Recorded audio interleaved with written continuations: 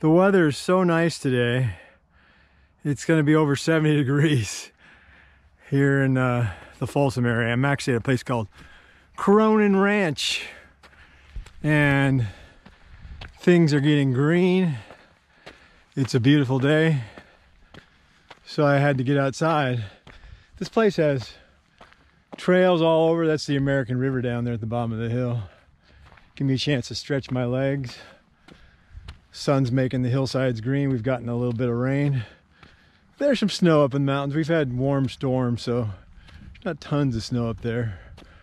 But yeah, out stretching the legs, enjoying this beautiful, beautiful weather. Oh, it's just gorgeous out here. So let me give you an update of how my knees are doing. They're doing great, so I'll be back. All right, so let's give you a knee update. I'm out here hiking, so you know I'm doing good. I'm about 2.5 years on this knee and about 5 years on this knee. So how am I doing? Well, remember, my experience is going to be different than yours. I'm kind of a nut. I get active right away. I think being active helps.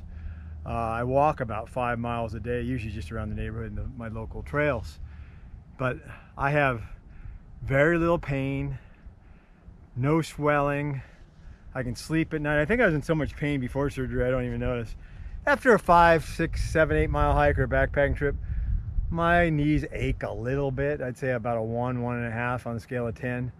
But hey, before my knees were messed up, they hurt after hikes like that. So I'm very, very happy. My extension is pretty much 100%. My flexion is pretty good. That ain't bad.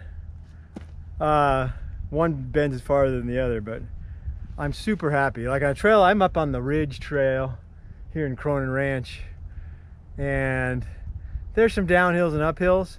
I don't even use hiking poles except when I'm backpacking, when I have weight on my back. And even then, hiking poles actually help me more going downhill to soften the blow on my knees. Now, am I jogging? Am I playing basketball? No. I could and I want to, but I want to preserve my knees as long as possible. I can play a little softball, but I can hike like crazy. And I do it every day, and I think being active is what helps me a lot. So living in California gives me a lot of outdoor opportunities too. That's the American River down there. The Sierra's up the hills a little bit from me. We're getting a little bit of snow up there. So 70 degrees, I'm outside.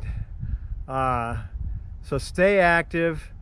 I mean, if you're hurting, listen to your knees. And if you need ice, ice them. Personally, I don't need any. I'm 100% satisfied. The whole reason to go through this process and the reason I make these videos, I want to encourage people that's worth the pain. Not everybody's going to have the same results, but for me, I have absolutely no regrets. The recovery time's a few months, yeah, and it hurts a little bit. It hurts a lot, actually. First couple weeks are pretty painful, but they give you painkiller drugs.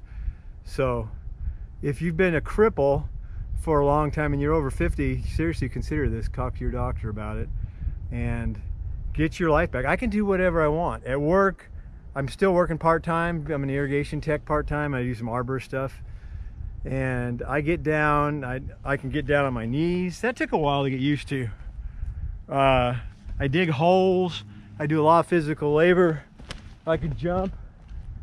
I can get down on the dance floor. Life is good. I'm really happy with my knee surgery, as you can tell. But like I said, everybody's journey is different. Don't push too hard, but it's the whole reason to get the surgery is so you can get your life back and do all the things. I have no restrictions. I do whatever I want, but I'm sensible about it and try not to beat my knees up too much. So let me know if you have any questions. Happy trails and hike on. Thanks for watching.